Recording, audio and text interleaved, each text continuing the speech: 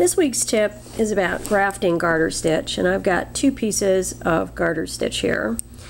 And notice that I have my needle side by side, top needle, bottom needle, and then on both of these needles facing me right now, I have the side of the garter stitch where the purl bumps are immediately under the stitch on the needle. If I'm to turn these over, you can see that on the other side I have a knit stitch immediately before the stitch on the needle. Now, I line them up this way because how I'm actually going to be grafting these when they're done is I'm going to be grafting this side where I have the purl bumps, and on this side the knit stitches. So I want to have them looking like this as I graft them. Now, the other thing to consider when you're grafting is that ideally you should have the same number of stitches. If you should have one more, it really isn't the end of the world. Just start on that side, but it is easier if you have the same number of stitches. And depending on the project, what you can do is you can, if you have an extra stitch, you can decrease on a row or so before in order to get this. It's just going to be a little easier if you do that. Now, I've got my yarn tail, and when you're grafting, you want to have a long enough tail that you can do the whole thing. Yes, you can join another yarn, but it's a big pain in the butt, so it's better off if you do this. The other thing you want to notice is you want to look at your own garter stitch, and you've got these ridges, and there's a certain amount of space between the ridges. This is going to vary from yarn to yarn, project to project, from knitter to knitter, but when I finish my grafting, I want to make sure that I have it looking like this. And in my blog for this entry, and I have a link to my blog, I'm going to show you examples of how you can screw up the looks of your grafted piece if you have them too small or too wide.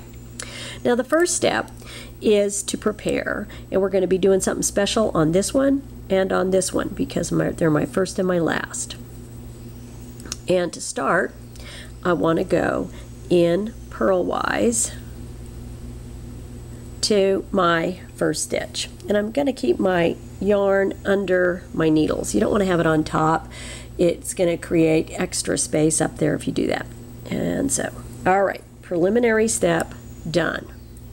Now what I'm going to want to do, since I've done my preliminary step, is I want to go in knitwise into that first stitch, and I'm going to be going into 2 stitches every time. Knitwise into this one and purlwise into this guy, the second stitch. And I want to kind of pull it not too tight. Sometimes I'll see directions for this and they'll say be sure and pull it tight. Well, you don't want to do that. It's easier to fix if it's loose than too tight. Now I'm going to go in here, knitwise, purlwise, knitwise, purlwise, and you can see that, you know, if you keep telling yourself this is what you're doing, you're not going to forget. I try and not put this down when I'm doing it because if you get off, it's not going to look good. Knitwise, drop, purlwise, knitwise, drop, purlwise, and knitwise and purlwise. Now, I've got enough of my fabric off that I can kind of give it a look. And notice that it doesn't look great. It's a lot looser. Well, what I need to do, and by the way, when you're practicing this for the first time, you may want to consider using a different color.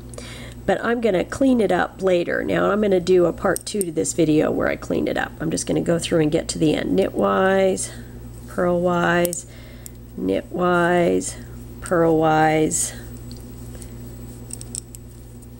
knitwise, purlwise, knitwise, purlwise, knitwise, wise, purlwise, knitwise, purlwise, knitwise, purlwise. You can see I'm getting there. I'm almost done. Knitwise, purlwise, knitwise, purlwise, knitwise, purlwise. Now I've got these 2 last stitches here that I've gone in through purlwise by themselves. So that means I need to do what to finish it off?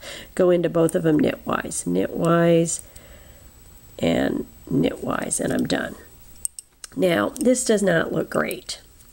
And in my next video, I'm going to show you how to clean this up. Part 2.